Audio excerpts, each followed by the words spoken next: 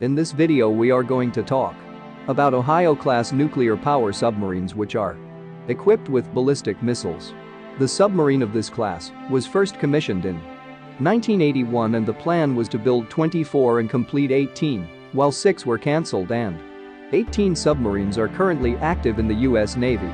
The submarines of the class are divided into 3 variants, and if we talk about it, the SSBN 734 can carry about 24 Trident C4 SLBMs, i.e. submarines launched ballistic missiles which carry a near warhead of about 475 kg-Newton, and the missiles have a range of about 11,300 kilometers.